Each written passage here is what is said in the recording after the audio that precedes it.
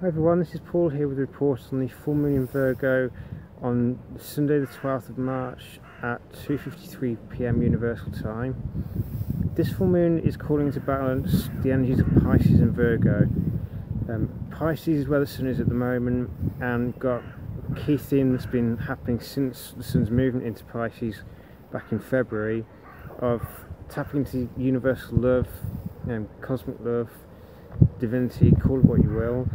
Also understanding who we are at a deeper emotional level from the heart. So by tapping into universal love, developing greater compassion, empathy and understanding for one another, the old cliche that we're all one, which is true, but most of us clearly don't really believe that based on what we see around us. But this Pisces is a sign that helps us to realise that at a deep level through having to dissolve the barriers of the ego which keeps us separated from one another. Now, obviously don't destroy the ego, otherwise we wouldn't be able to function in the world. We'd just be a dreamer doing nothing. And the ego is a necessary component in order to keep us grounded and able to interact with the world around us. But with Pisces, the barrier of the ego gets dissolved slightly so that the universal love can permeate our being and help us to more deeply realise how interconnected we are with one another, not just at the mental level the way Aquarius does, but at this time at a heart level. So we see someone and we see them as another version of ourselves, not in an egotistic way, but we acknowledge the divinity in them in the same way that we acknowledge the divinity within ourselves.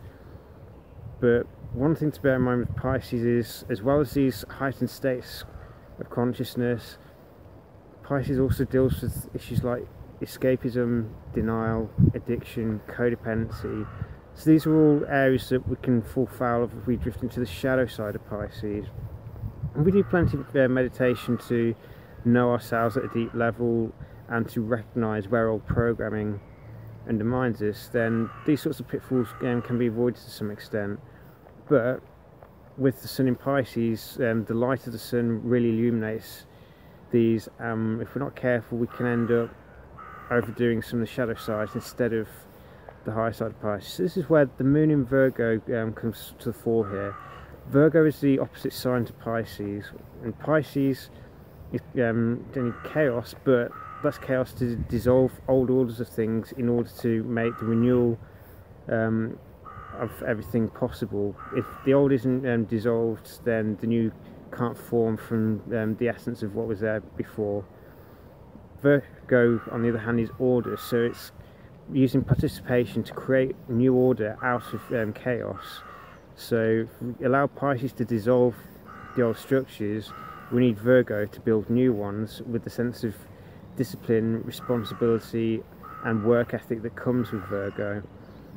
And it's also, Virgo allows us to be more discerning, to use discrimination, not in the negative sense that we usually hear the word.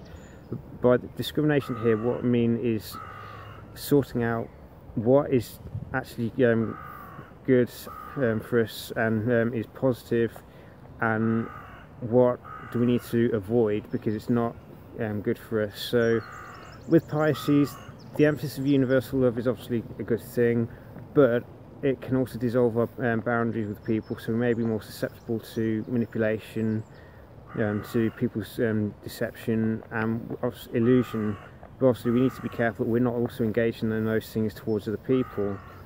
Virgo's discernment helps us to figure out, okay, who can we actually genuinely trust, who can we share our universal love with without any worries about them taking advantage of it, and who may need universal love, but we need to be careful around them because they're more than likely going to use the energy for their own gain and at our own personal cost.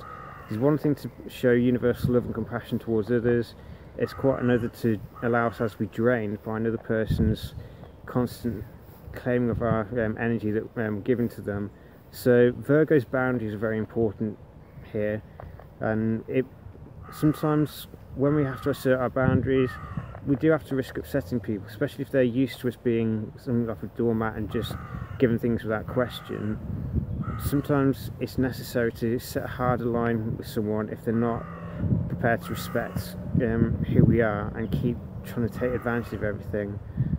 So Virgo brings in a sense of discipline, a sense of asserting our boundaries so that we can be loving and compassionate towards others, and we can deliver a strong service to others, but we don't become a pawn in someone else's game. We don't become used and abused by that person. Now, another element to take into mind during this particular full moon is Chiron in Pisces. The Sun is almost smack bang on top of Chiron, so Chiron here is pointing to the wound of disconnection from source and all the afflictions that tend to come as a result of this. If you look at the nature of addiction, the main thing that everyone's trying to seek through addictive issues, whether it's codependency, drugs, alcohol, excessive unhealthy foods, is each one generates an altered state of consciousness which makes us feel better in the short term, but because they're substitutes for the power of source, they have their own drawbacks, and there's an inevitable come down afterwards, which because at the end of the day, no substitute for divine spirit will ever be able to achieve the same effect as the real thing, because we all want to feel our spiritual nature at a deep level, but if we don't believe in spirituality or anything like that, because for whatever reason we've been conditioned to ignore it, and let's face it, society is very good at conditioning people to ignore that side of who they are, then people will inevitably